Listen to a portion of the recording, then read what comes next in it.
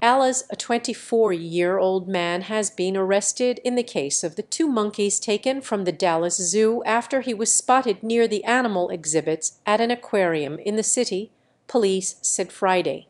Davion Irvin was arrested Thursday and was charged with 6 counts of animal cruelty, Dallas Police said.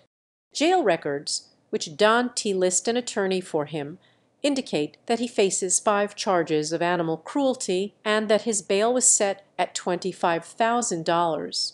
The reason for the discrepancy between police and the jail in the number of charges was not immediately clear. Police said officers arrested him after getting a tip that he had been seen near the animal exhibits at the Dallas Aquarium. The monkeys named Bella and Finn went missing Monday, and a cut was found in their enclosure. Police found them the next day in a vacant house south of the zoo after getting a tip.